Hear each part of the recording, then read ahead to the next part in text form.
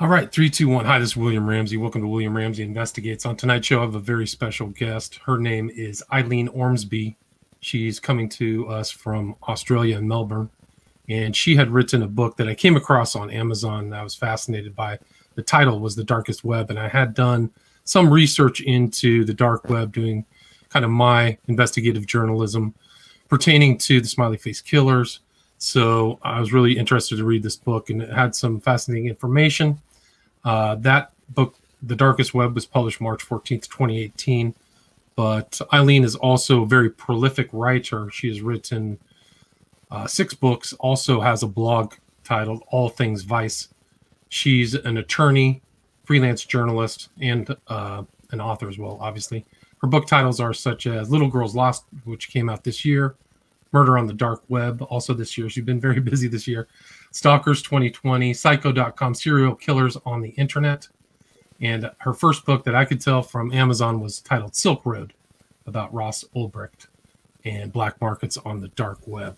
So if you're on YouTube, you can ask her any questions if you have anything to add or anything. I could also bring that in the conversation. But for people who don't know your name or maybe not as familiar with your books, can you talk a little bit about yourself, Eileen, and how you came to write The Darkest Web? Sure. Well, as you said, I was a lawyer. I was a corporate lawyer working in London for probably the most conservative law firm in the history of the world. And I was working there when the global financial crisis struck in 2008. And that sort of gave me this existential crisis of, oh my God, I'm working for the bad guys. There's people losing their houses. And, I'm working for the people that are working for the banks and the money managers and that sort of thing.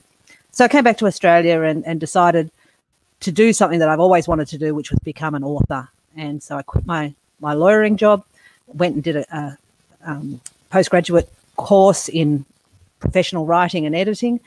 And one of the classes in that course was a journalism class. And we had to pitch a story for that class to one of the big newspapers here in Melbourne. And I decided I'd pitch about this brand new site I'd just heard from. I'd heard from friends that had been using this site where they were literally hopping online, ordering drugs and having them delivered to their mail. And that site was Silk Road.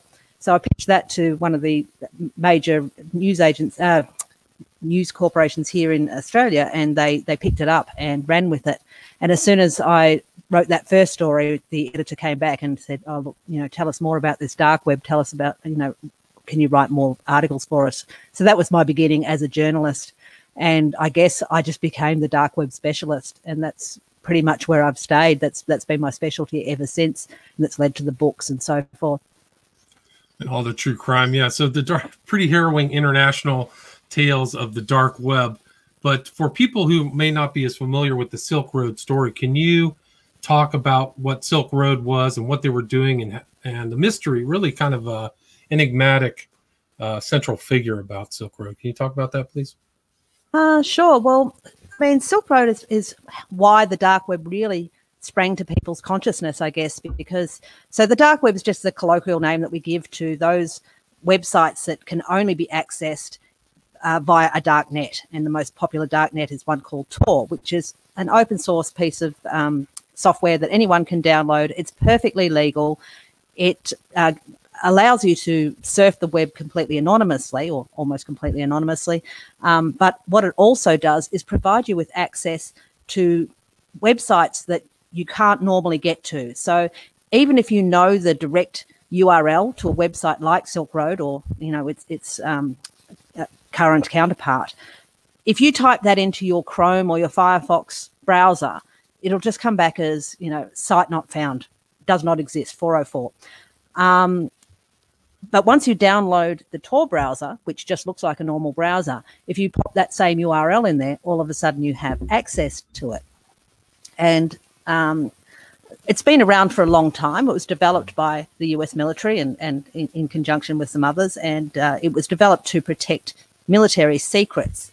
But the whole thing about it was if the only communications going through the Tor network were military communications, then anyone that is conducting surveillance would know, wow, that packet is military communications. So what they did was release it to the world, out wide, open source, so that anyone can download it and use it. So it's, they're hiding amongst all the noise.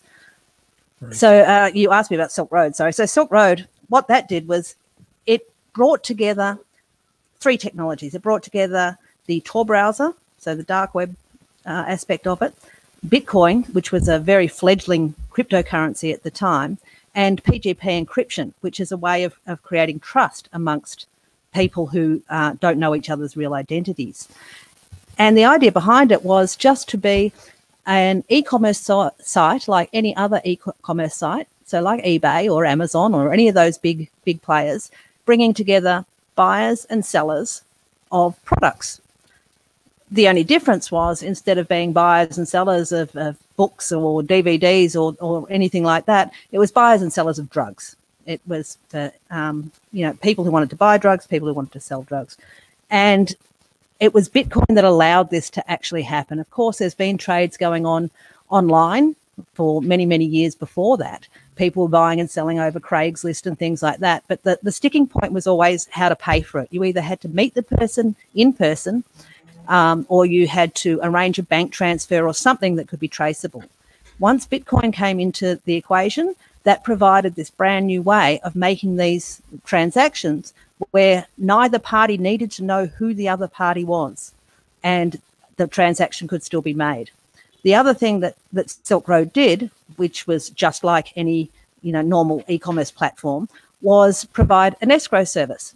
So when someone was buying drugs, rather than paying the seller of the drugs directly, they paid the site, Silk Road, which then held on to it in escrow until the buyer said, yes, I've got delivery of the drugs, they are what they said they were, release the funds. And then, of course, Silk Road would take its little commission and release the funds to the seller. The other thing that happened when they did that, when they released the funds, the buyer would also leave feedback. So, 5 out of 5, great stealth packaging, tested it and it's 90% pure, all those sorts of things. And so, like any other business site, the sellers lived and died by that feedback, and they would do anything to get the good feedback because that meant the repeat customers. And on the other side of it, of course, the sellers could rate the buyers, and if you were a buyer that had too many disputes or left bad feedback, then the really good sellers, the popular sellers, just wouldn't sell to you. Right, and there was kind of like before even Uber or some of these other kind of more modern places, these guys he was doing it first, or the people through Silk Road were doing it first. So there was all this encryption and secrecy, and there are all these fake names, but it started off very small. I think at the time, Bitcoin was like not even worth anything. Now it's what, 17,000 for one Bitcoin or something like that. Yeah, it was worth less than $1 when they started. Right. So really just began. So can you talk about how the Silk Road started and how it evolved into this kind of international syndicate? Yeah, well, I'm trying to think back, and I'm thinking it's end of 2010 that it started, and it started to grow in 2011. What really pushed it forth? So it began just with Albrecht himself, and of course none of us knew his name was Albrecht. He was just admin, selling mushrooms, and he got onto some of the Bitcoin forums and said, look, I've got this idea for this new site that Bitcoin might work for, and it's a black market, and what do you guys think? And of course all the the cryptographers are really interested in seeing this was a proper use case for Bitcoin. Like, philosophically, Bitcoin is a marvelous, amazing thing, providing this sort of borderless digital currency that frees people up from needing to go through the banks or needing to have any state actors involved in their transactions between each other. It's a peer-to-peer transaction. And philosophically it's great, but no one was using it. No one knew what it was really good for. And this Silk Road was the first really good use case for it. So, the Bitcoiners were really interested and got on board and had a look at it. And they were sort of saying, well, yes, this thing will work. These technologies converging together will actually work, and you can safely make these transactions. And so they began to sort of talk about it, you know, these things always start in those little underground forums, and then they grow further and further out, become more and more mainstream. Reddit's always one of the first ones to pick up on these obscure forums and start talking about them. And once it hits Reddit, it gets bigger and bigger. And that's pretty much what was happening with Silk Road. So it began very small and just grew slowly at first until Gawker, which was, it's now defunct, but that was a massive gossip site at the time. On 1st of June 2011, they put out an article called The Underground Market, where you can buy any drug imaginable. And after that, it just exploded. There was, you know, it went overnight from a couple of hundred people to thousands and thousands of people logging on and checking it out and realizing that this is actually a viable alternative way of obtaining your drugs. Excuse me. And one of the big things that they were pushing was this is a safer alternative. You know, everyone was against the war on drugs, and this is for people who want to buy drugs, this is the safe alternative. There is no chance of face-to-face violence. You will not get a gun pulled on you. You will not get, you know, hit over the head and your drugs and money stolen from you. This is a safer way of doing it. And Right. what's more, having all that feedback also created a much safer environment as well, because if someone was selling bad drugs, if someone was selling, you know, some sort of research chemical and calling it acid or MDMA, they'd be picked up very, very quickly because there were forums on there where everyone was talking about the different vendors. So, you know, in that way it was safer as well. At least you knew exactly what you were getting. Right, and it was all shipped to your house, and there were moderators. It was a decent-sized operation where there was moderators and things. There was, so it became interesting. But according to your book, like, he started off from nothing, and then it was 1.3 million a week, and there was some very serious transactions taking place, tons of money. Well, that's right. When it started off, the idea was that it was going to be just for end users, so just for people that wanted to buy their personal use drugs from someone on the internet. And they were able to, it also meant that they were able to buy their drugs from closer to the source than they normally would, because, you know, your average Joe who doesn't really know a lot of criminals or is not in that world will go to a street dealer, will go to, you know, someone that's working in the clubs or a friend of a friend, and they're right down the bottom of the chain. So by that time, you know, your drugs have probably been cut. They've gone through a lot of different handling. There's been a bit of money put on each time. Whereas this way they were able to go a lot, you know, the end user was supposed to go a lot closer to the source. But what happened was, of course, once it started getting really popular and, you know, the amounts of money started being bandied around that was likely to be going through the site. Obviously, no one knew exactly, but people were starting to study the site and get an idea of how much was going through in transactions. Well, of course, you know, the organised crime followed, and soon you were having much, much larger vendors there, people that were selling in, you know, kilograms at a time, which is obviously not for your personal use. But they stuck with this philosophy of we will sell anything, the purpose of which is not to harm or defraud another person. That was their big philosophy. And, you know, the people that the members of the Silk Road were very much into that. And that was one of the things that made it so strong and stable, as well, as they really, really trusted this, you know, enigmatic leader of Silk Road, who gave him he gave himself the moniker in the end, the Dread Pirate Roberts, and everyone knew him as the Dread Pirate Roberts. And he was very involved in the site as well. He was very much a figurehead who gave a lot of speeches and spoke about a lot of these philosophies. And he really gathered a cult following of people who absolutely bought into the whole, you know, the whole philosophy. This was going to be the beginning of the end of the war on drugs.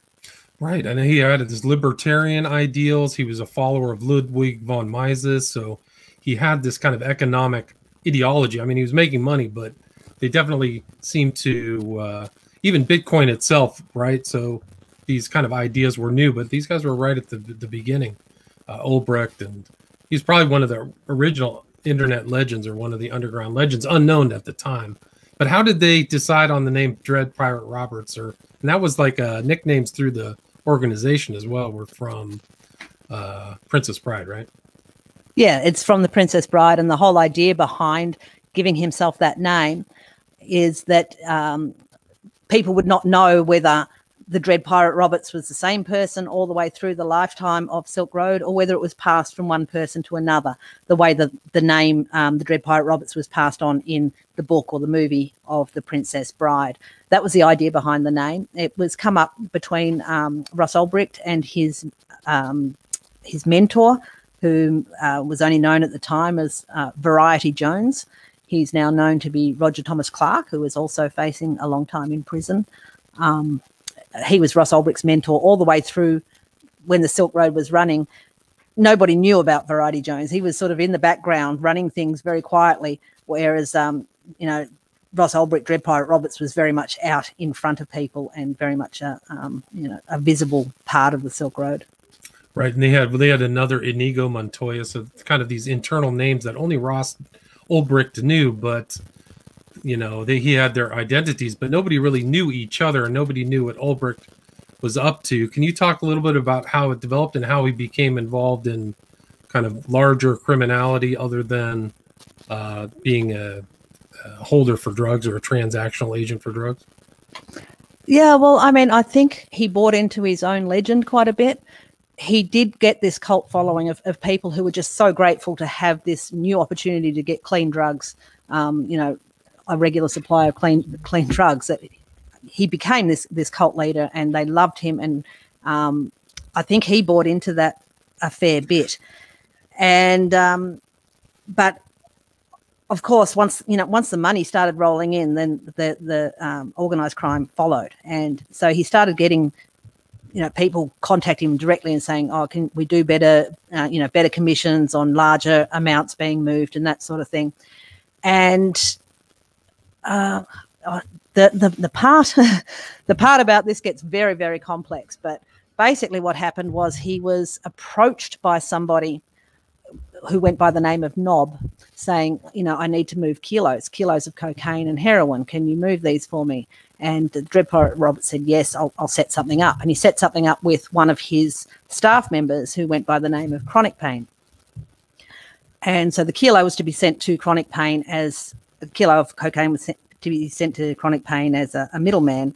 And what happened was, of course, he was being set up, and that was undercover. Knob was undercover police. And so when the kilo was sent to Chronic Pain, police were there ready to nab, jumped on and take over his account. What the police... Sorry. Please continue. But that's how the police kind of got into the whole... into the Silk Road environment. That's sort of how they first got inside when they took over the Chronic Pain account. But what happened was the police in this instance happened to be incredibly corrupt. So once they took over the Chronic Pain account, what they secretly did was start moving Bitcoin. So Chronic Pain had, as an administrator, had access to a lot of the wallets owned by different vendors. And what one of these corrupt police officers did, the two guys involved were Karl Mark Force and Sean Bridges, Force and Bridges, and I can never remember which one did what. But one of them, I think it was Bridges, started shifting Bitcoin out of the vendors' accounts into his own wallet, secretly, not with the permission of the law enforcement agency that he worked for. And when the Dread Pirate Roberts saw all this money moving, he thought that Chronic Pain had stolen from him. And so he started discussing this situation with his mentor, Variety Jones, and they came to the conclusion that they needed to send someone around to beat him up and get the money back. And then the person that they asked to do that was Knob, who was the undercover police officer who'd gone to bust Chronic Pain. They thought he was a big bad organised crime figure, and he would be able to send some goons around. And so Knob agreed.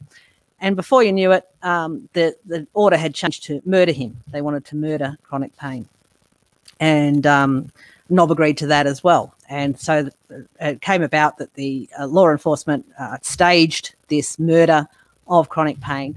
Ross Ulbricht paid, I can't remember how much in Bitcoin, $80,000 worth in Bitcoin for this murder. Yeah. And he demanded photographic proof, which they gave him of Curtis Green, who was the real name of Chronic Pain, with a bunch of Campbell's chicken soup around his head that was supposed to look like he'd thrown up as he was being tortured to death. So that murder never happened, but, you know, it would really seem that the Dread Pirate Roberts, Ross Ulbricht, believed it had happened. So that was the first one. And then he just got himself in deeper and deeper after that. And he had voluminous records, so he was keeping his conversation logs too this whole time on his website, thinking that nobody would ever see those, right? Oh my God. It was like when he got caught, it was like everything you should never ever do. It was absolutely insane. They caught him with his laptop open, and his laptop basically had this diary that said, hey, today I decided to become a drug lord. Today I decided to put a hit out on somebody. This is how much money I made today. He just had this diary of exactly what he'd been doing. It seemed almost too insane to be true. Like I honestly, when I first saw it, I was like, I don't believe that this is real. It's got to be a mock-up. But apparently it was all real. He was also logged into the back end of Silk Road, so into the mastermind control panel. And his laptop was just this absolute treasure trove for law enforcement. He kept logs of all the chats that he'd had with his staff members, which is, you know, when you're working in the underworld on the dark web, that is probably the biggest no-no of all. So he broke every rule that he pretty much insisted that other people keep to. You know, he'd always tell people, don't keep any chat logs, use PGP encryption. Everybody on the dark web knows the basic thing that whenever you're interacting with anyone else, you use PGP encryption. If you'd use that all the time, then, you know, even if they had his key, chances are it would have been way too laborious for them to go through and get all the messages that they got. But he didn't use it. It was just crazy. It's crazy, and it's interesting how they actually found out his identity. Do you recollect that? Because that's also an interesting story in itself. Well, it was a conflation of things. So the basic way was he was an IRS agent. It's always an IRS agent, isn't it? He was an IRS agent that decided to start Googling a little bit. And I have to admit, I did the exact same thing, and I came up with almost the exact same result quite a while before. But he started Googling, and the first mention of the Silk Road, the original Silk Road website, which is obvious. It's a, you know, dark web websites, they tend to be a string of 16 random letters and numbers, and with a dot onion at the end of it. So he started, you know, Googling for the first mention of that, and came up with this guy, this post in a forum, a Psychonaut forum, by a guy called Altoid, sort of saying, hey, have you guys heard of this new site? It seems like you can buy and sell drugs. Why don't you check it out? And then he gave this address. And then so this IRS agent started going through and looking for, which is also something that I found that I was putting in my original book, because I started writing Silk Road before Silk Road had been taken down. It was all about, when I wrote Silk Road, it was being written in real time, and it was about the rise of this new frontier of drug dealing and how it was going to change the world. And just as I was putting it to my publisher, Ross Ulbricht got caught, and I had to very quickly change it to a rise and fall. Right, because you published it right in 2014. Sorry, he was arrested October 2nd, 2013. 2013, that's right. And I just finished the first draft and was putting it into my publisher when that happened. So I had to sort of quickly withdraw it and then tack on this end bit about him being caught. But that was long before it had ever gone to court. And so there's a lot of things that came out since then that, you know, I had no idea about until it all came out in court. But anyway, so this Altoid, who'd been, you know, looking like he was touting this brand new site back then, had a lot of posts in a technical forum. And on one of those posts, it was asking for a developer of some sort to contact him for a job.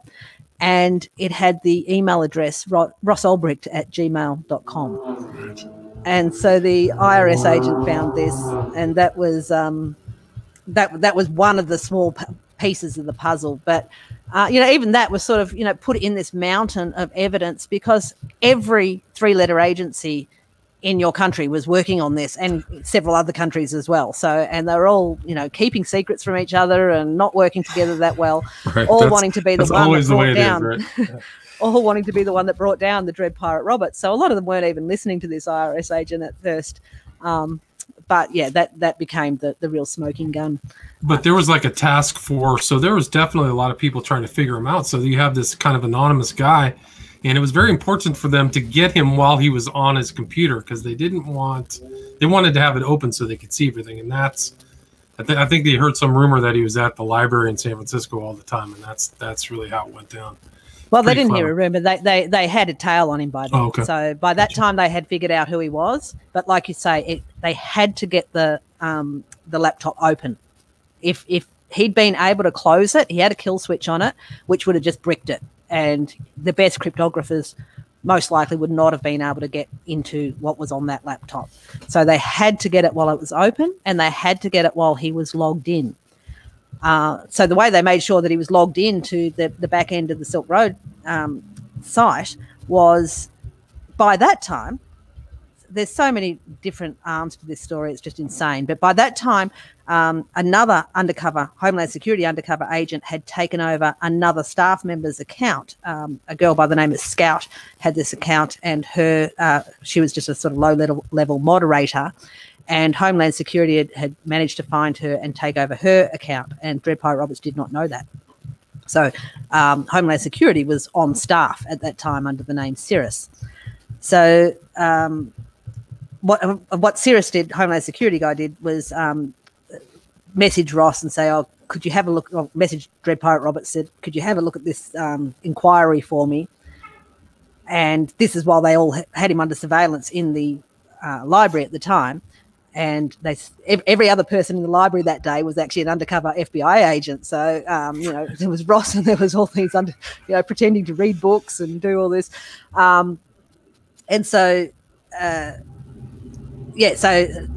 messaged him and said, "Could you have a look at this thing?" And so they knew at that time that Ross was going to be logged into the back end of Silk Road. And that's when they jumped on him.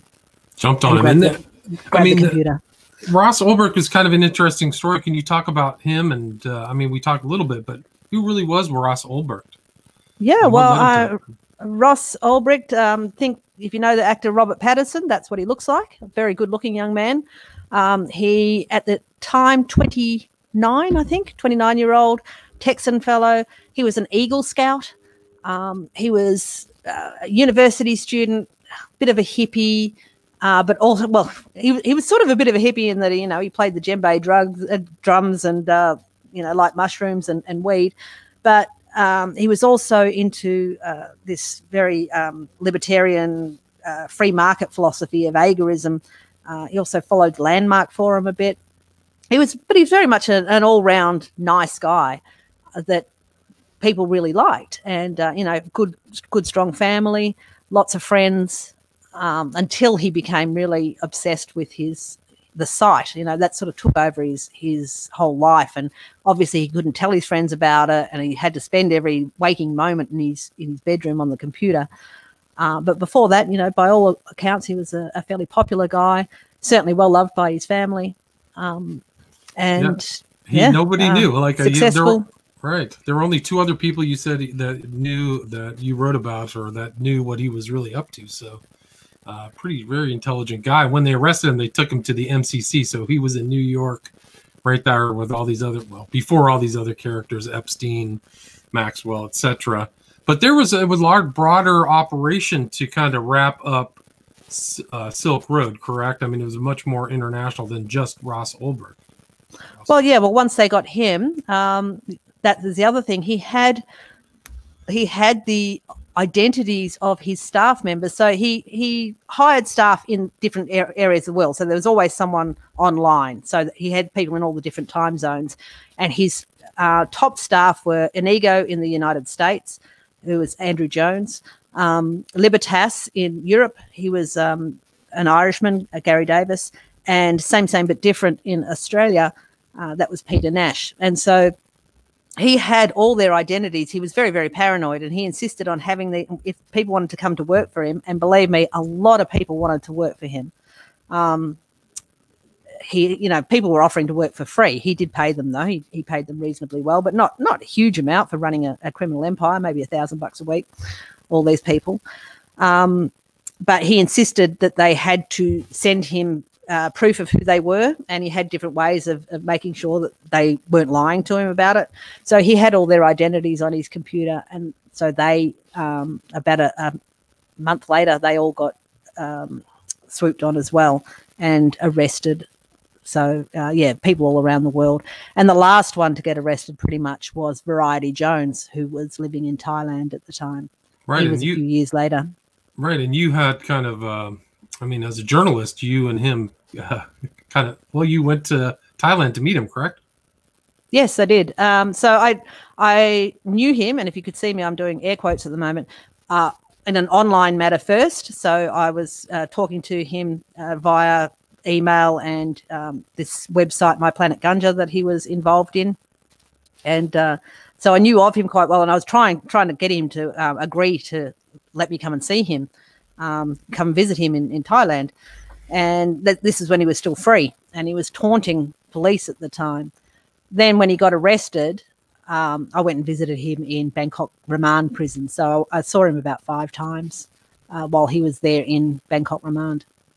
And he was kind of a mysterious figure too. I mean, there was a reason he hooked up with Ulbricht. He was also part of kind of underground drug dealing, right? Yeah, he's a real, so he's probably close to 60, and he's a real old hand in what they call the seed biz, and he's always been involved in very much online drug trade, and a very strange character. He's been involved in a lot of different disputes and spats over the years, and he's a larger-than-life character for sure, which is exactly what Ross Ulbricht said when he first came on the scene. I've met this guy, Variety Jones. He's become a mentor to me, but he's a larger-than-life character, and that's exactly what he was. And when I met him, you could see all the time his mind was going a million miles an hour, and every day when I came in, there'd be something that I'd said the day before, and he'd obviously been mulling over it and thinking over it, because then he'd pick up on that thing and ask me, to draw things out on that. He's a really interesting character. He was fighting extradition for a couple of years from Thailand, but he is now in New York and due to be sentenced next week. Interesting. Yeah, I just saw that something happened to him. I think he was finally convicted just this year before the pandemic started.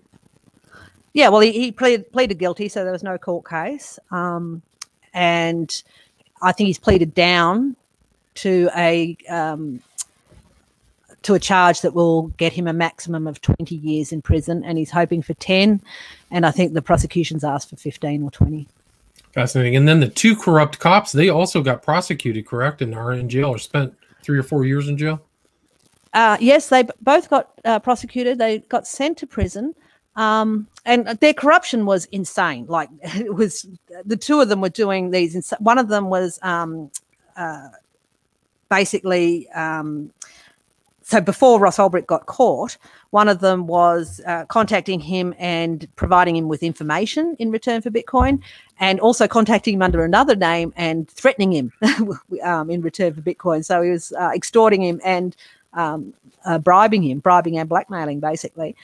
So that was Karl Mark Force, I believe. Whereas Bridges, who knew all about computers, he was the one that was actually stealing all the Bitcoin from using, Curtis Green's account and stealing Bitcoin from Silk Road vendors, which the Dread Pirate Roberts then he replaced quietly and personally without telling them that it had been stolen in the first place. So they both got caught, but both got sent to prison for something like 7 years. But mysteriously, one of them is out now, very quietly released. And that may or may not have to do with very recent news about a Silk Road wallet containing over $1 billion worth of Bitcoin has just been passed over to the Department of Justice over there from someone who claimed to have hacked it from Silk Road back in 2011. So the wallet can be traced back to Silk Road. It is one of Silk Road's wallets. That's incredible. Yeah, and That's amazing. I mean, it's this burgeoning news story. Silk Road Right. is a story that keeps on giving. It's this burgeoning news story of like, where the hell did this wallet come from? Like, people knew that it existed and that it was connected to Silk Road, but it hadn't moved for years, and no one knew really, whether it was just lying dormant, whether maybe Ross Ulbricht still had access to it, and it was just sitting there quietly while he was in prison. But all of a sudden, it moved. The whole $1 billion moved, and then we found out that it moved to the US government, and apparently it was by some hacker. So, and at the same time, Bridges has been released from prison very quietly. So we're wondering if it was in fact something to do with Bridges, that, and he was held onto that $1 billion and sort of gave it to him in return for. Like, who would have known at that time that Bitcoin would be worth what it is today? And I think you wrote in the book, didn't you say Ross Ulbricht could potentially have been worth $90 million or something like that? Oh, he'd be worth way more, way more. In fact, there's one good story. Like, there's one guy that was a vendor on Silk Road, and he was a real nice hippie dude. Didn't do anything hard drugs. Mostly sold paraphernalia and weed. And he got caught and went to prison. And when he went to prison, Bitcoin was worth hardly anything. 18 months later, he came out and he was a millionaire. So, so going to prison wasn't too bad for him. Yeah, and I mean, there's a lot that happened after Silk Road. I mean, I saw that you wrote about Mt. Gox, which is also involved in Bitcoin fraud. There's a lot of, I mean, the book's amazing because there's just, because of the anonymity, there's all kinds of scams. But there were also Silk Road 2.0, but also these other people who followed up after Ulbricht got arrested. Can you talk a little bit about that? Yeah, well, as soon as Ulbricht got arrested, and it was all over the news, and what they were saying was $1.2 billion of turnover in Silk Road in 2 years. Well, that's good numbers for any startup, right? And people's ears pricked up and go, wow, that's a lot of money that can be made in 2 years. And a whole bunch of other people were very, very quick to step into the void left by Silk Road. And so within a month, Silk Road 2.0 had started with some of the staff members from the old Silk Road who hadn't yet been caught and incarcerated, and other markets also sprang up. So all of a sudden, it was floodgates were open, because while Silk Road was running, here's another thing about Dread Pirate Roberts' cult status and Silk Road's cult status. A few other markets tried to start up. So, competition's good and all that sort of thing. And people just were not having it. They were like, no, we want Silk Road. We want the Dread Pirate Roberts. Any of you others can nick off. We're not interested in you. But once Silk Road went down, there was room for all these new markets to open up. And to this day, there's the markets that are open nowadays dwarf the size that Silk Road ever got to. So, you often think of Silk Road as being the biggest, but it was the biggest at its time. But there's been many others since then that have been much bigger. Some of them have been taken down by law enforcement. Some of them exit scam. So that's a very common thing. Believe it or not, some of these new markets are run by crooks. And what they do is they wait until there's, 10, 20, $30 million of money sitting in the escrow accounts, and then they just shut up shop and nick off with all that Bitcoin. So that's happened quite a few times, and others are still running to this day. And they're always, improving on their security. And it's actually the most secure ones are a lot harder to use now than Silk Road was, just because they insist that you need to learn cryptography and a whole lot of other things, and use Monero instead of Bitcoin and that sort of thing to stay safe. Fascinating. Yeah, you mentioned the Evolution Marketplace is one of the exit scams where they raised all the money and then disappeared. Nobody ever found them. There was millions and millions of dollars. No, Verto and Kimball are still out there somewhere. There was like Reddit went insane when this happened, because everyone loved Evolution. It was so well run. It was probably the most stable and best user interface of any of the markets ever. And then when Verto and Kimball, they basically told everybody, yeah, we got enough money, see ya, and just shut up shop, nicked off with loads and loads of money. Not sure how many millions, but a lot. And yeah, as far as we know, they've never been found. They might be running another market. We don't know. It's incredible. It's amazing. Can you talk a little bit about Alphabay as well? What happened with that story? Alphabay, yeah, that was another really large market. And that was running for a couple of years or a year and a half or something before law enforcement took that one down. They bust in on a guy by the name of Alexander Kazes, who was living in Thailand at the time. He was one of the main administrators of Alpha Bay. And then he mysteriously committed suicide, and again, I'm doing air quotes in the air, in a Thai prison cell before, they could ask him anything really. But that one was taken down by law enforcement. But he also had tons of money, had a very flashy lifestyle, but it was interesting because some of these notorious characters popped up in that case. He was arrested July 2017. Rod Rosenstein and Andrew McCabe were talking about that, but they said that Alpha Bay was 10 times the size of Silk Road, so a huge operation too. It was a huge operation. Those sort of numbers get bandied around all the time, but no one really knows how much money is going through. All we do know is it's a lot more than we ever suspected. Back in the early days of Silk Road, I genuinely believed that it was actually quite even though I knew it had a lot of users and that, I sort of thought it was a relatively modest operation. But now, you realize and they're growing all the time. So every year the Global Drug Survey comes out, and every year there's more and more people are buying their drugs online instead of, the traditional from a friend of a friend or through those sorts of networks. Wow, fascinating. What do you think that kind of dark web, the size of the dark web market, do you have any idea how big that is in billions or? Of the current markets? The current drug market on the dark web. Well, there's about a dozen different drug markets running at the moment. There's probably two major players. I have no idea what's going through. They're getting more and more secretive and better at hiding their turnover. But I can guarantee it's a lot. I mean, they've got hundreds of thousands of active users all the time. Remarkable. I mean, it's just a fascinating story, that whole Silk Road. But I mean, there are other parts of your book. The way you broke up this book was darker, darkest, where darkest is pretty grim. Maybe not get in too much detail about that, but can you talk about your research into this interesting online group, Bessa Mafia? That was probably my favorite interaction on the dark web in general, I guess. Something that always comes up that you can buy on the dark web is hitman services. They're a real staple of the dark web. And, in the book, you would have seen I go through trying to hire one of the early ones to kill a fictional ex-husband. And they're all scams, they don't make sense. The whole thing about commerce on the dark web is it needs to be something that is easily transferable and something that is a repeat custom. So drugs are a perfect thing because, personal amounts of drugs, they just go in a regular business envelope, indistinguishable from any of the millions of others, easy to mail. And the customers are repeat customers. People don't buy one drug once. They come back over and over and over again. Murder for hire, not so much. It's a personal service where you have to, go and meet someone and kill them. And most people generally probably only want one person bumped off in their lifetime. So once you've actually paid Bitcoin to have a murder carried out, what possible reason does the person who's received the Bitcoin have to actually kill anybody? They have your money. They don't have any, there's no incentive whatsoever for them to go and kill someone. So all the murder for hire sites were always scams. And I used to laugh about them, write about them.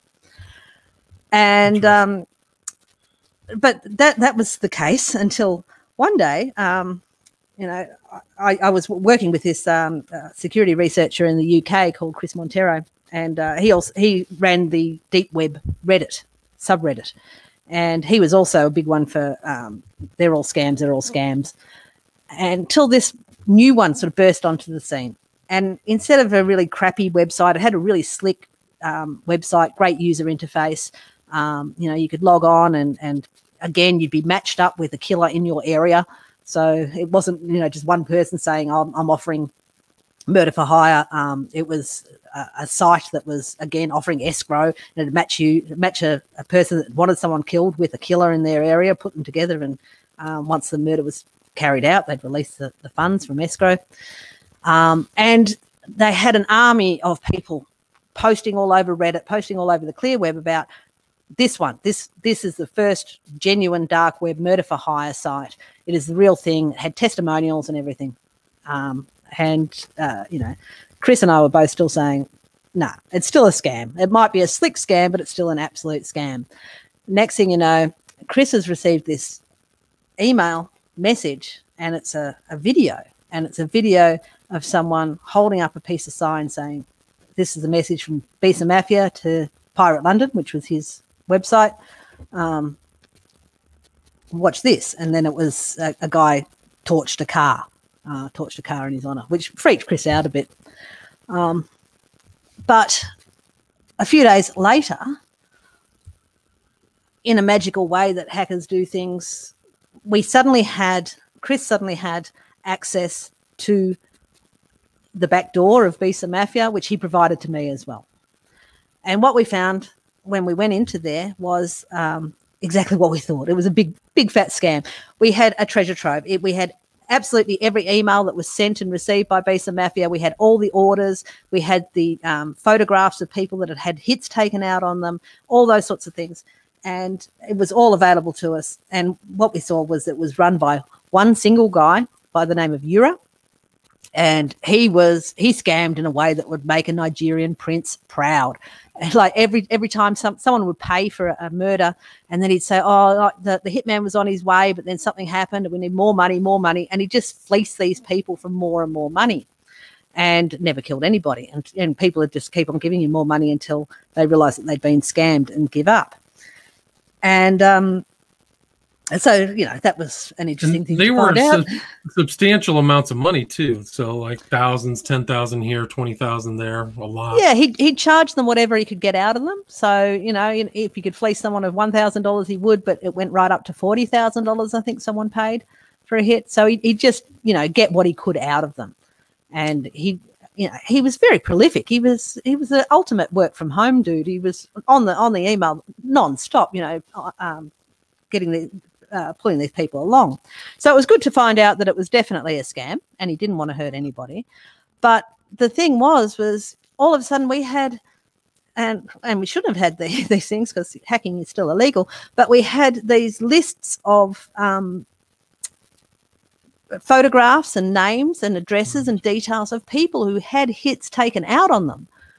And the people that took the hits out really meant to kill them. They paid thousands and thousands of dollars. Right. And this was a thing, well, what do we do? Obviously, we've got to tell law enforcement. Well, you try telling the FBI or NCA or the AFP here in Australia, oh, there's this dark web hitman site and he's not really carrying out hits, but there's people that really want hits, and they just don't want to hear from you. They think you're completely crazy. They have no interest whatsoever in listening to you. And Chris especially, he's a little bit manic, and he was really trying. He was all over the FBI all the time saying, look, this is happening. You've got to take notice of this. And they didn't take much notice until one of the people, and at the same time I was writing up on all things Vice about it. And on one of the people that I'd written about, who was still very much alive at the time, Amy Orwine, I sort of mentioned her in one of my blogs. Well, she suddenly wound up dead. And that's when the FBI really started to sit up and take notice. And, these people, even though the hitman is not real, these people really want to kill somebody. And it really is an important thing. We need to start getting in touch with these other targets. They had actually gotten in touch with Amy. So they had said, oh, look, do you know anyone that might have wanted you dead? Your name's on this dark website. Someone's paid $13,000 to kill you. And she was like this Minnesota housewife, mother, church deaconess. And she said, oh, I've got no idea. And then, oh, well, keep an eye out, won't you? And that was pretty much it. There was no real in-depth investigation into who might have wanted to kill her. Guess who it was? Well, it was her husband. It's always the husband, isn't it? It was her husband. And, once he realized that he'd been scammed out of all his money, he shot her himself. But then, so after that, law enforcement started taking it much more seriously, and there were arrests all over the world of all these people that had put out hits on Visa Mafia. But at the same time, then Ura started writing to me, and he started writing to me. And at first he was, threatening me and saying, I have hitmen in Australia and I know who you are, you don't know who I am, and I'm going to come and kill you and all that. And I was like, yeah, I'm in your back door, dude. I know that you don't want to hurt anybody, and I know you don't have any hitmen, so I wasn't that worried, even though there was these pretty nasty threats coming through.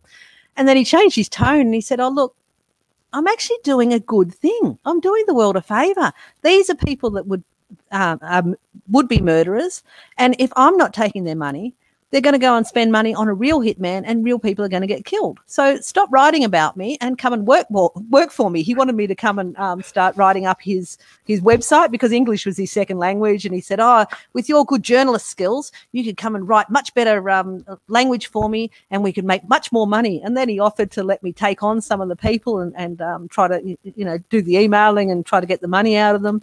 And I've got to say, it was very tempting as a journalist to do that job, but it was also, probably not quite ethically right. So I couldn't take him up on the offer. Did he ever find out who he was? He was from Bulgaria or something, right? Well, we thought he was somewhere in Eastern Europe, and I was actually hired by CBS as a consultant on their 48 Hours program. They did an investigation into it, and when I was hired onto that, I contacted you and I said, oh, look, will you come and meet me? They promised to disguise you, all that sort of thing. And he said, yeah, we'll meet in London. And he got quite excited, because he thought, oh, they're going to say that I've got a real hitman site and they're going to advertise for me. And he actually provided the producer with 2 names and details of hits that had been taken out. And, 48 Hours is like, I don't want this, what do we do? And they passed it on to law enforcement, believing it to probably be fake. 100% true. Two arrests were very, very quickly made. Wow. Made the news everywhere of, 48 Hours thwarts murder for hire. But then Euro got really upset that it said that he had a fake website, and he felt like he'd been betrayed, and then he wouldn't come and meet me in London after all. So that all fizzled out a bit. But, yeah, he's still out there somewhere. Still out there somewhere, but he kind of had a little bit of animus towards you and Chris, because that led to an unpleasant event for, was it Chris Montero? Oh yeah, so so Euro went back hot and cold on us, basically. Especially he's always hated Chris. Chris has always hated him, but with me, he sort of went hot and cold. But one of the things that he did was he started putting out these posts, really badly written, laughable sort of news articles saying the real owner of Bisa Mafia is Chris Montero and Eileen Ormsby. They're the real, and then he'd write these convoluted articles about how we're the owners of this site, Bisa Mafia, and it was pretty clearly not genuine news. So I thought it was a bit of a joke. And next thing you know, the National Crime Authority is banging down Chris's door. He lives in London. They bang down his door, arrest him for being the owner of Bisa Mafia. They take him in and question him for I think they held him for 2 or 3 days, where he's just trying to explain, no, I'm a security researcher. I write about it. I'm not them. And they held him for a couple of days before they realised the error of their ways and released him. Right. So it's just this web of international intrigue, a lot of cloak and dagger stuff for you. There's so much more in this book. We're at about 53 minutes. Do you mind taking a few questions from the listeners? No, that's fine. Okay. Does anybody have any questions for Eileen? And you've also written, there's much more to this book. It gets pretty grim. The darkest part is about Red Room, snuff flicks, some names probably you might know, Chloe Ailing, and a lot of kind of pedophilia stuff too. So there's a lot of interesting extra stuff. Anybody else have any questions or anything? And your other books, you also wrote about these books this year. Can you talk just briefly about that, promote those? Oh, yeah. So this year, the reason I've been so prolific is for my day-to-day money, I write scripts for the Case File True Crime podcast. And so what I've been doing this year under COVID is getting together the scripts that I've written for that podcast and putting them together into books. So they're just more general true crime. A lot of them have an internet aspect to them. That's sort of my thing, but not necessarily all of them. So yeah, I've released. Well, they're not exactly the same as the scripts. They're sort of extended versions of the case file scripts all put together and into books. Can you say that podcast again? I just missed it. The Case File True Crime. Yeah. Case File True Crime podcast. I'll have to look that up. Let's see. Lee Veltman is asking, do you have any thoughts on the Australian Royal Commission stuff? I don't know what that is. Any particular Royal Commission? There's a lot of them. Okay, well, Lee will have to follow up with a question. Oswald Spengler, did Eileen's research have many connections to the Aaron Schwartz case? No, Aaron Schwartz was he was probably more pre what it's a tragic thing. No, not really involved, because I was mostly involved at around that time. I was involved in the drugs markets rather than what Aaron was doing, which was releasing academic papers and that sort of thing. Gotcha. Here's another one. Seems like when they got rid of the Silk Road, it opened up for a much nastier kind of dark web. Would you agree with that? Well, the markets that came after Silk Road were run by crooks. So Silk Road was run by, you could say it was run by a crook, but Ross Ulbricht really was, he was a bit of a visionary and a dreamer and a philosopher and all those sorts of things. And, that major philosophy of Silk Road was it wouldn't sell anything, the purpose of which was to harm or defraud another person. So when these new markets opened up, they didn't have any of that going on. They would sell anything. So now you can buy, stolen personal information, stolen financial information. They're much more free for all, and they're just run by business people. They're not run by people that want to have these fuzzy, warm forums of lots of good discussions. Ross Ulbricht, he hired a doctor. There was a doctor on the staff, a real man, Fernando Cordovilla. He's a physician in Spain. His specialty is drugs, and he was on staff to provide free advice to the customers of Silk Road about their drug intake. And it was a very, very popular thing that he did. So, that sort of thing doesn't go on much anymore. Gotcha. There's no book clubs. There's no robust discussion forums or anything like that. It's just pure commerce. Gotcha. Another question from Pete Adler. Is Ross Ulbricht's family still trying to give him a new trial? Well, right now they're trying to get him a presidential pardon, which is that's all he can hope for now. He's exhausted all of his appeals. So his real only hope now is a presidential pardon. So Ross Ulbricht received 2 life sentences without any possibility of parole. He was 29 at the time. He's going to die in prison, which is very, very severe for what he did, I think. Yeah, 2 life sentences, incredible. Yeah, it's manifestly excessive for his crime. It doesn't seem proportional at all, in my opinion. No. Is there anything I'd missed? Anything you'd like to add, or social media, or contacts, or your blog, All Things Vice? What if anybody wants to reach out and ask you any questions? Probably the best place is Twitter, which I think is where you found me, which is just at Eileen Ormsby. That's where I'm most prolific. I do have a blog, but I'm very, very bad at updating it. I'll occasionally put something up there. So yeah, I'd say go for Twitter. I mean, I tried Instagram as well. I just don't get it. I don't either. So Twitter's the place. Yeah.